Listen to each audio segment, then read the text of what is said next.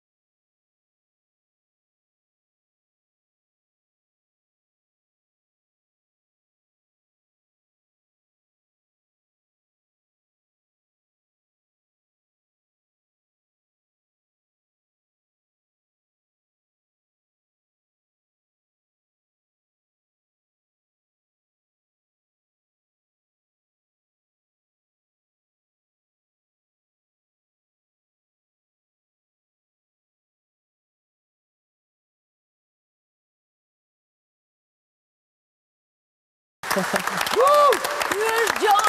është Gjoni që më ka marrë zemra të gjithëve, shqiptarëve, po tashmë edhe europianëve. Madje kam përshtypjen të gjithëve në gjithë botën, të gjithë sot jenë të dashuruar të marrosur mbas Gjonit. Unë I pari. Gjon, mirë se erdhe. Faleminderit shumë. Mirë se erdhe në Soirée, jemi shumë të lumtur që je këtu me ne. Edhe që ti zgjodhe që të gjitha bisedat edhe të gjitha kërkesat që të erdhen nga Shqipëria t'i zhvilloje nga afër.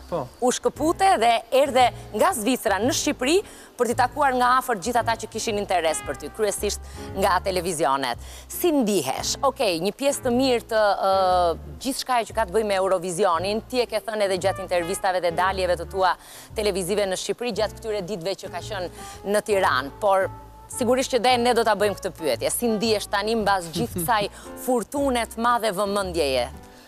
Atëherë unë ndihem shumë I gëzuar dhe krenar që kisha këtë mundësi të këndoja këngën time në Eurovision. Është një platformë shumë e bukur se ka një shikueshmëri të madhe, edhe ishte një eksperiencë e jashtëzakonshme sepse është, si me thënë, është të këndosh para ka shumë njerëz edhe edhe tanin me këtë kohën e Covidit është e komplikuar, besoj ishte edhe njëjta këtu, po s'kishim pas mundësi me bë koncerte dhe është ka që ishte kohë e komplikuar me kënduar për 3500 njerëz këtu në sallë që ishte atje në sallë pa maskë, pas që ishin testuar dhe gjithë mirë, ishte një kënaqësi edhe madhe edhe më erdhi prapë, domethënë më erdhi prapë arsyeja pse bëj muzikë. Shumë i lumtur duhet kesh qenë që ke përfaqësuar Zvicrën. Madje është hera e dytë që ti përfaqëson Zvicrën, sepse ishe përfaqësuesi i Zvicrës edhe në 2020-ën, por ne dim si shkuan gjërat në 2020-ën dhe Eurovisionin nuk u mbajt. Ata insistuan të dërguan prapë, këtë herë me një këngë tjetër, por pyetja ime është, a do doje të këndoje shqip në Eurovision? Pse jo, unë do me thënë, po, nuk e kam me të vërtetën, nuk e kam ndjehen që isha përfaqësuesi vitin e kaluar, sepse nga që është anuluar shumë shpejt, nuk e kisha edhe, po, do me thënë e kemi nxjerr atë këngën, e kemi nxjerr videon, po është sikur me pa muzikën e vetë të vdekur pak, sepse nga që nuk e kisha mundësien të tregoja gjithve në atë skene madhe, kështu që për mua nuk e kisha ndjenjen që kam bërë Eurovisionin. Kështu që kur erdha këtë vit, për mua ishte sigures, doja me të vërtet me ardhë këtë vit, vetëm me një kusht që kam prapë mundësien të bëj këngën, edhe ata, do me thënë, delegacioni i Zvicrës ishin direkt me mua, me shumë mbështetje dhe më thanë, ne të duam ty edhe bën qatë do, se ne do e pëlqejmë. Perfekt, absolutisht perfekt. Tani me që kënga titullohet Gjithë Universi, apo e kam gabim? Jo, mirë. Okej, e kam mirë. Unë them që pyetjet e para që do t'i bëj Gjonin, të titullohen, nëse mund t'i përmbledhim të gjitha në një titull, në Universin e Gjon Muarremajt. Je dakord? Nice. Okej. A qëndron ende e gjallë dëshira për të fituar festivalin e këngës në radio televizionin shqiptar dhe për të përfaqësuar Shqipërinë në Eurovision pas këtij përfaqësimi që na ka bërë të gjithë të çmendemi mbas teje në Universin e Gjonit? Nuk dihet, po tani unë besoj që nga që kam jetuar këtë eksperiencë të bukur, do kisha shumë dëshirë për ta jetuar për në një tjetër vend, më shumë vendi i shkrimtarit ose kompozuesit i këngës, vetëm me pa gjithë procesin nga ana tjetër, jo vetëm me, domethënë, me vizlimin edhe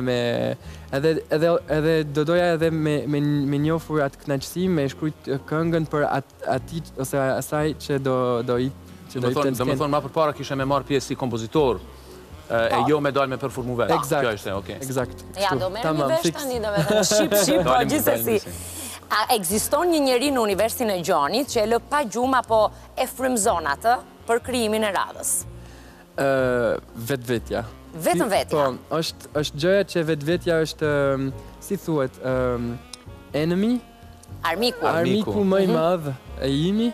Besoj plot njerëzve, sepse kemi vetpyetje, okej, është boll e mirë kjo. Imagjino unë kam ardhur me këngën e parë Reponde-moi, edhe njerëz shumë e kanë pëlqyer, e kanë vënë favoritët, kurse kështu që kur kam ardhur prapë me këngën e re, ishte një sfidë e vërtet, sepse do me thënë njerëzit e kanë pa, edhe është shumë e komplikuar ti bësh surprizë njerëz 2 herë. Ti surprizosh 2 herë, po kam përshtypjen. Ishte konkurrencë edhe vetën në një farë aspekti me këngën e kaluar. Dhe kam përshtypjen që Gjoni është nga ata artistët që nuk kënaqet me gjërat e veta, kërkon dhe gërmon gjithmonë diçka më tepër. Tani, cila ka qenë ndodhia apo dita që ti e cilëson si Big Bangun tënd, gjithmonë jemi në kontekstin e Universit Gjonit, pra zanafilla e gjithë shkaje në karierën tënde. Ai momenti që gjërat morën për në këtë drejtim në cilin jemi sot. Po momenti i parë që e fillova këndimin ishte ku këndova për gjyshin herën e parë dhe ja këndova këngën e tij të preferuar që ishte Can't Help Falling in Love. Edhe ja nisi me qarë, kështu që ato do me thënë lotët ishin kaq shumë simbolik për mua se isha edhe fëmijë edhe kupton kemi edhe edukatën që është nuk duhet të tregojmë emocionet, që jemi burrat fort, jemi shqiptar, nuk qajmë. Kështu që kur e pash gjyshin me lotët, ishte do me thënë momenti shumë i rëndësishëm për mua që doja që doja ta merja me vete, edhe për ato e kam emrin John Steers në skenë, sepse ato lotët ishin një simbolik shumë të madhe për mua. Edhe unë i bëra gjithë këto sa më shpejt, sepse ai gjithmonë ka pas thënë kur isha fëmijë, ti do bëhesh i madh, por unë s'do jem këtu për me të pa. E kështu që e kam pas, ku me thënë, ndjenjen brenda meje të shkoja sa më shpejt. E jam shumë krenar që është ai akoma këtu edhe që ka... Çfarë komentesh ka bërë ai, mbas gjithë kësaj atmosfere të krijuar në një dimension kaq të madh gjeografik prej nipit të tij, prej Gjonit? Ai është shumë krenar për mua, edhe kur dola nga skena e Eurovisionit, personi i parë që e thira ishte gjyshi me FaceTime, se s'kishte mundësia i me ardhë se jeton në Kanada edhe me Covid është... Ai ishte shumë krenar edhe prap ishte duke qarë, kështu që dija që e kisha akoma atë superpower. Do të ndjej lotët e gjyshit nga kënaqësia dhe nga krenaria me sa duket për një kohë të gjatë. Ke ndonjë surprizë për t'i bërë Gjonit?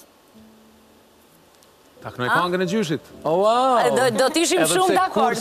Kurse kom knu, po kom qef me knu se është e jashtëzakonshme çfarë rëndësie ka për... Është një këngë shumë e rëndësishme, dhe me sa duket është Big Bangu i Universit të Gjonit. Absolutisht. Kjo këngë që tani do të sillet nga Genc Salihu. Faleminderit Genc. Me knu mas te, është problemi i madh të tregoj.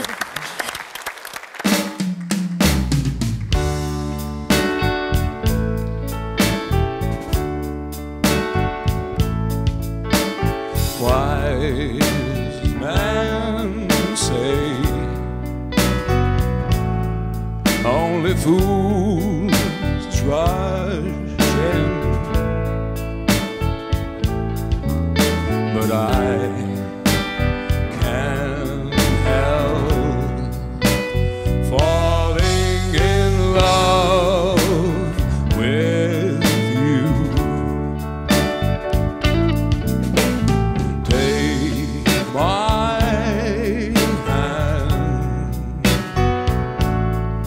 Take my whole life too.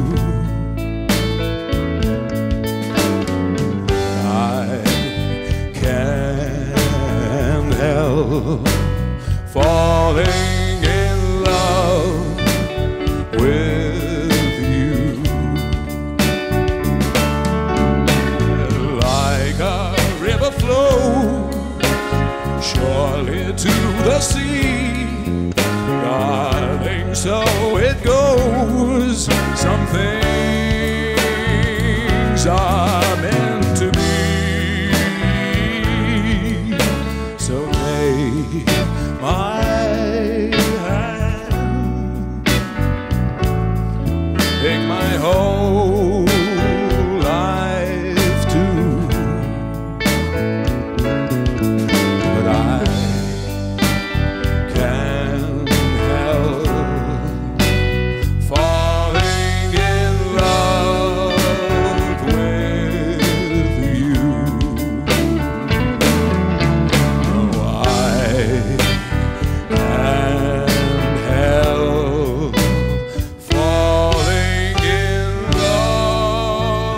love with you.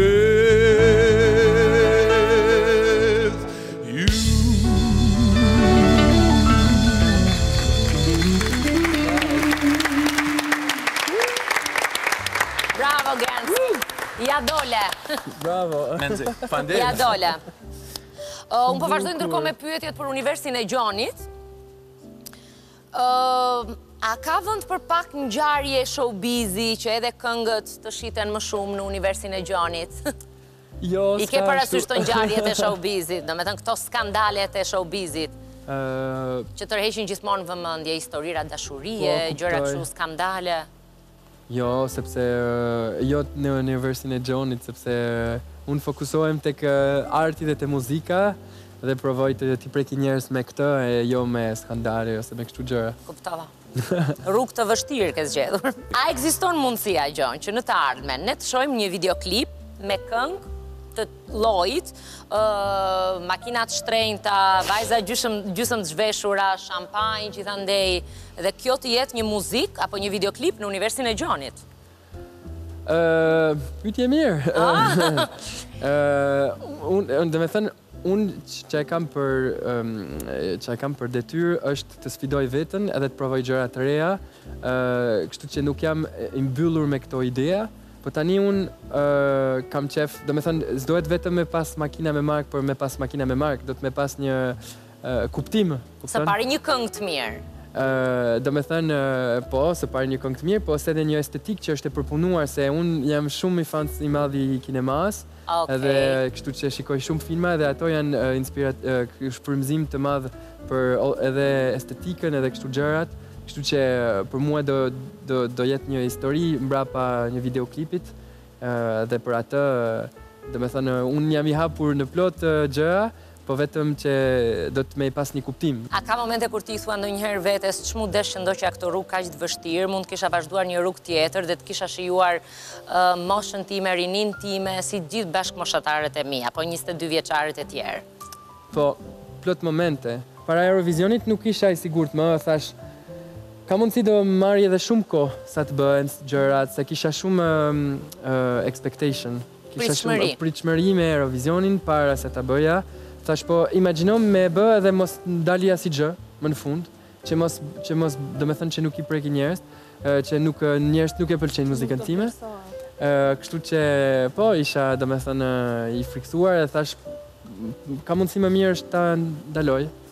Kështu që ka shumë momente dyshime, po pastaj janë këto momente që ndodhin si Eurovisioni që ishte, që do me thënë e bën balancën, që prap të them vetvetes për 22 vjeçar, plot gjëra pas të bërë. Përderisa gjithë juritet, gjitha shteteve që marrin pjesë në Eurovision votuan në mënyrë mund të themi unanime për ty, diçka ka këtu, të me thënë. Je në rrugën edhe në vendin e duar. Ka një këngë shqiptare që të pëlqen aq shumë sa ti do doje që t'ishte e jotja, apo një këngëtar shqiptar që ti ke shumë qef me cilin të kesh një bashkëpunim, por te këngët shqiptare, pyetja nuk do të thotë, do me thënë, jo domosdoshmërisht kërkon një këngëtar shqiptar që është në muzikë, mund të jetë një këngëtar shqiptar që mbase nuk jeton sot më.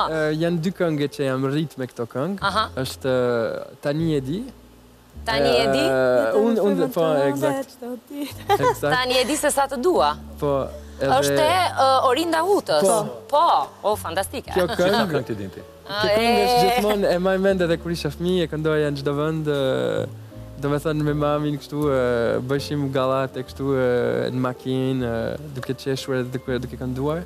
Dhe për një qast, me Piro Qako dhe Rovenadilo. Këto janë dy këngët që, më shumë tja e dyta do me thënë për një qast, se me këtë këngë për një qast e kam kapacitetin me bë më shumë gjëra, me zë, me kështu. Për shtatet edhe me... Eksakt. Po një këngëtar shqiptar që ti do doje që të bashkëpunoje me ta?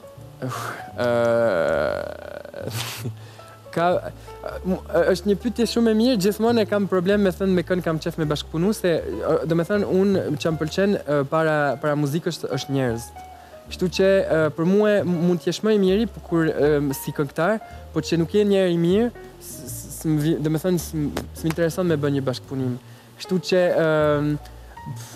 është e komplikuar, po në mendimin që e kam, Shu, ti na thuaj një emër të themi ne, është njeri mirë apo i keq? Dua Lipa, për shembull. Shumë njeri mirë. Ka një person të cilit ti rrëfen gjithçka dhe çdo gjë tënden, si gjërat e mia, ashtu e gjërat e këqija. Në universin tënd. Kush është ky personi? Se di. Do me thënë, kam plot njerëz afër meje, po tani... Ose, mirë, po ta bëj pyetje ndryshe. Kush mendon nga njerëzit që ti ke afër teje që ti ja ke thënë të gjitha? Mami, për shembull, mendon që i di të gjitha për ty, po në fakt që nga kështu. Jo. Po besoj që gjithmonë i kemi një 20% ose 30%. I mbaj për vete dhe nga i gjep i vogël, normale. A ka një plan B në Universin e Gjonit përveç muzikës? Kishte një plan B që ishte arsimin. Unë doja të bëja mësues. I muzikës? Jo, mësues frëngjisht. Frëngjisht, po? Se më pëlqen shumë literatura franceze.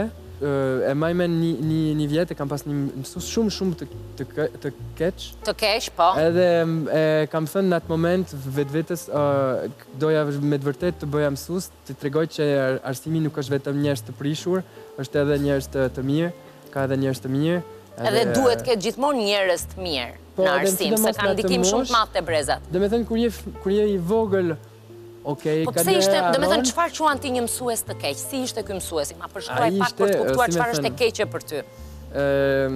Ishte mësues I pakuptueshëm. Do me thënë, nuk ke bë detyrën, a ke problem, nuk më intereson. Nuk impenjoj, pa. Edhe ishte, si me thënë, a ke bë një gabim, vetëm një gabim këtu, se ishte mësues matematike.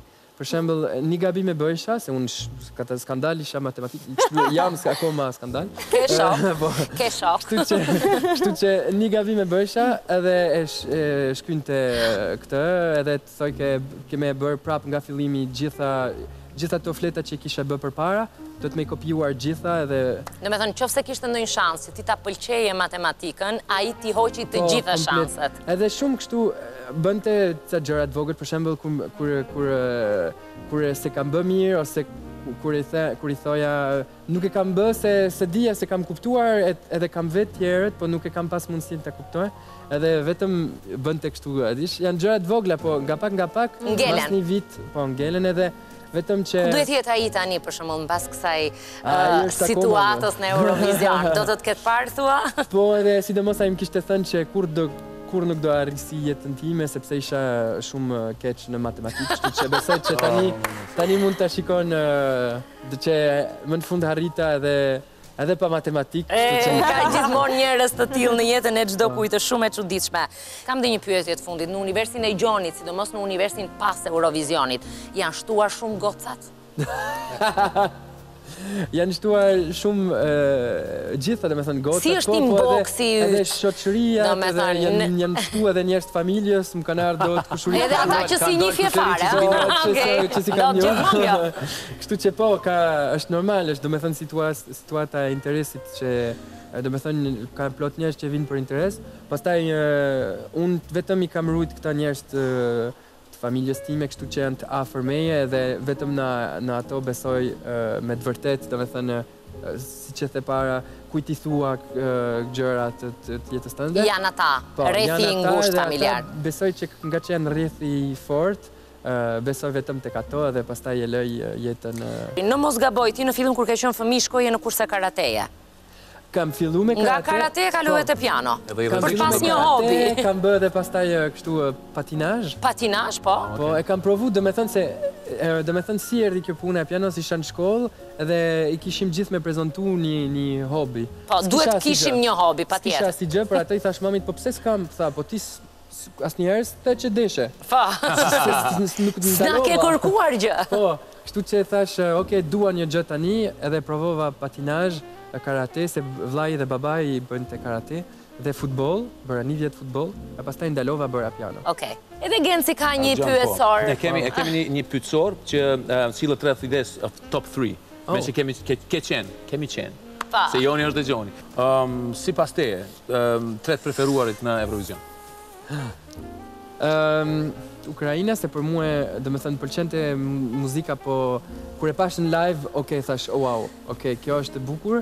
Angela. Pa. Ta marrëm Angel. Më ka pëlqyer edhe Lituania. Për mua ishin ata të fituesit, sepse I kishin... Lituanezët. Se koncept të fort, edhe, do me thënë, pastaj është shije. Edhe më në fund Angela, nga Shqipëria, normal.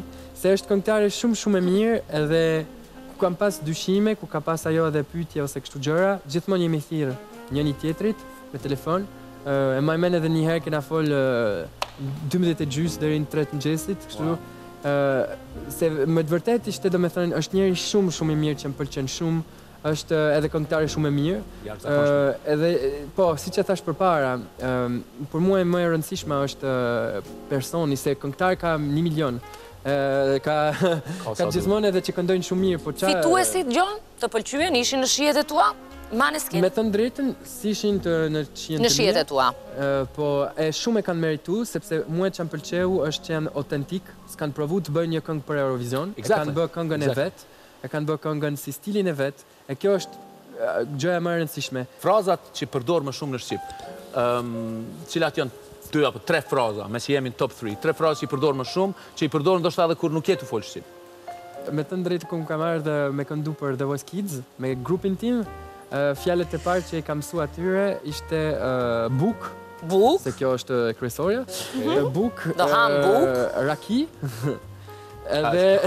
S'duhet më shumë. Jo, edhe një tjetër. Edhe faleminderit për edukat. Okej, super. Ma sill bukën, ma sill rakin, faleminderit. Faleminderit, mirëpafshim. Cilat janë tre shprehje që i përdor kur jem e nerva? Shqip edhe këto, shqip. Sharjet e para që ju ke mësuar në shqip shokëve të huaj, më konkretisht që ta hapin pyetjen. Pa. E rëndësishme është që ju ke mësuar. Po, së mësoj shumë fjallet të këqie me të drejten. Janë ato momente. Po një 3 fjalë në shqip duhet t'ua kesh mësuar, se... Të pak të në gjë të mirë nuk e prishi gjuhën shqipe kur nervozojmë, se nervozojmë frëngjisht. Tregona 3 arsye për që do të bëni ta lije Zvicrën për Shqipërinë. Jo, kam arsye për ta lërë Zvicrën. Ka edhe ca arsye për me ardhë në Shqipëri, po për me lënë, dhe me thënë jetën, me bë jetën këtu, me mësu Shqipën, se duhet të mësoj. Jo, po me të vërtet, edhe me shkruajt në Shqip, muzikë. Për ambientin, se është kështu, dhe me thënë njerëz janë, kur vjen nata, njerëz janë për bar, kështu disco, edhe njerëz janë shumë të nxehtë, se me thënë të po ngrofët. Në Zvicër nuk është kështu, janë do me thënë me distancë shumë... E vërtet që ka do me thënë e miti që Zvicrant janë të ftohtë? Jo, janë me të vërtet, unë gjithmonë them, njerëz janë sikur shtëpijet ku banojnë. Dhe thënë Zvicër i kemi murë, zidët i kemi kështu, 1 metër e gjys. Po, si klima, shtëpijat shumë të vjetra, kështu që janë edhe sikur njerëz, është shumë e vështirë të hysh brenda, po njëherë që je brenda, pastaj të dojnë. Kështu që, si për shembull këtu, normalisht shtëpijet janë pak më të holla, zidët. Jo, edhe dyert janë gjithmonë kështu. Kollaj të hysh brenda, po është edhe kollaj të fusin jashtë, domethënë. Po, me njerëz këtu. Kështu që... Të presin e përcjellin, po. Cilat janë 3 gjërat, apo persona, apo fenomenet në fundit, që ti i do më shumë ti, që janë universi jëtë. Po. Që ti i do sa i gjithë universi. Këndimin s'ken, me të vërtet shumë e dua kinemajen, që do kisha shumë qef me bën një muzikë të filmit, ose me lujt brenda, ta mësoj. Nuk i djetë. Edhe treta, një fenomen që më pëlqen shumë është hangumja. Ushqimi, okej. Haj, me të vërtet shumë, më pëlqen shumë... Po, e shijoj shumë. Tani, kush mendon për shqiptarëve se do ta bënte namin në Eurovision? Kë do ta qonim ne? Kë do duhet ta qonim? Do me thënë drejtën, unë kur e shikoj Aurela Gaçen, ajo është ajo. Po them, do me thënë, është dikush që e reprezenton, e përfaqëson shumë mirë Shqipërinë, sepse ka edhe atë tradicionin, edhe ka, do me thënë, vetën kështu pop. Më pëlqen shumë Kida. Kida? Po. Kida. Po. Kështu që, se jo të përfaqëson një herë, po, me një këngë kështu... Ke ndonjë pyetje tjetër për top 3-shën? A dëgjon muzikë makinë? Dëgjoj muzikë në makinë, shumë. A kena me CD apo me qa? Me telefon. Me telefon, okej. A ka naj këngë shqipe që e ke kështu të makinës? Më duket është me Ermal Fezullajn, që e dëgjoj me mamin. Është...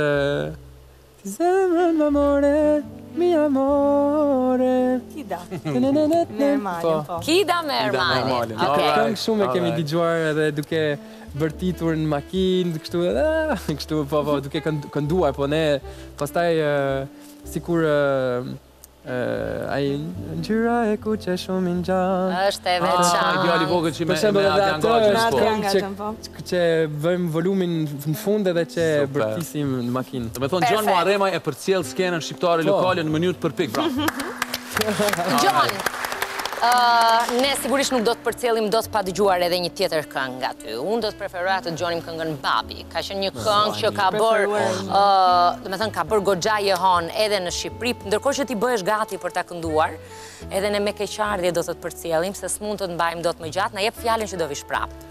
Pavarësisht se tani do të filloj një karrierë që nuk i dihet, do me thënë, sa intensive do t'jetë për ty, ti do të vendosesh në Francë, apo jo? Po pra edhe tani do të me vendos me shtëpinë diskografike, po do vendosem në Francë, ka edhe shumë projekte, domethënë albumi, kështu gjithë gjërat, kështu që besoj që do kem edhe kohë prap të vi në Shqipëri, po do kisha edhe qef të vija në Shqipëri për pushime edhe.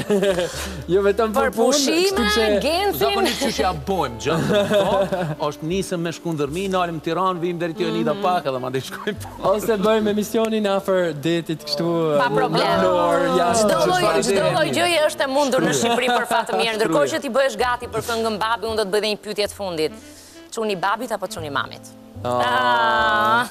Çuni prindërit, s'ka do me thënë ti nuk i ndan dot nëse je më shumë çuni mamit apo çuni babit? Jo, nuk i ndaj dot. Po besoj kam një lidhje pak më të fortë me mamin, po nuk i ndaj dot me të drejtën. Gjon Muaremi apo Gjon Stiers, një kënaqësi shumë e madhe që e hapun programin sot me të. Dhe sigurisht që e kishim me shpresën që do ta kemi përsëri prapë, që do të dëgjojmë vetëm për sukseset e tij, sepse karriera e tij sapo ka nisur dhe është e sigurt që do të jetë një karrierë brillante. Absolutisht.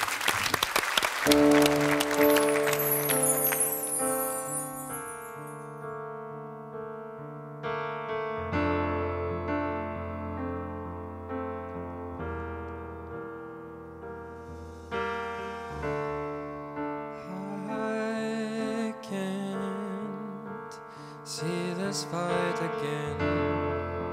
It's too much for my brain. This has got out of hand. It is time for the end. I can't sleep without thinking of it. To talk about it. Ti m'amore papi nokta miega Bardhi no papi. Ti m'amore papi nokta miega Bardhi no papi.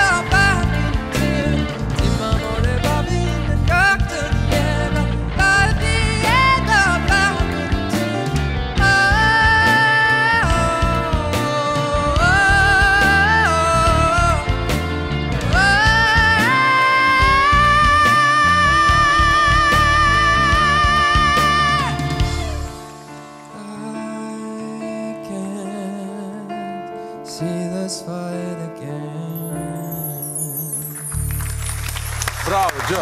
Bravo, Gjon. Faleminderit shumë që ishe me ne. Ne do të bëjmë një gëzuar me lundra e do të vazhdojmë të presim të ftuar të tjerë, Gjon. Me shpresin do të kemi përsëri prapë në Soirée. Faleminderit shumë. Gëzuar. Kthehemi pas pak, tani ka publicitet. Soirée.